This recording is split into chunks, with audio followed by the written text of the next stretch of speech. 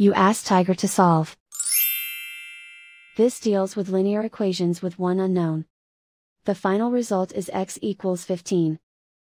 Let's solve it step by step. Simplify the expression. Break up the fraction. Find the greatest common factor of the numerator and denominator. Factor out and cancel the greatest common factor. Group all h terms on the left side of the equation. Subtract 10 over 5 from both sides.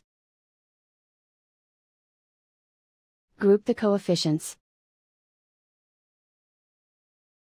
Find the lowest common denominator. Multiply the denominators. Multiply the numerators. Combine the fractions. Combine the numerators.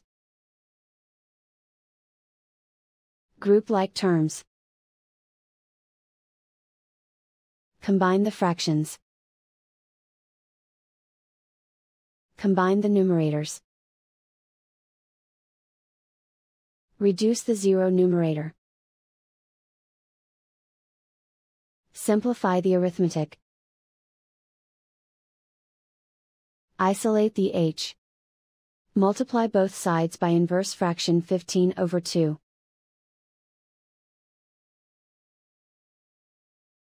Group like terms. Multiply the coefficients. Simplify the fraction. Multiply the fractions. Simplify the arithmetic. And so the final result is x equals 15.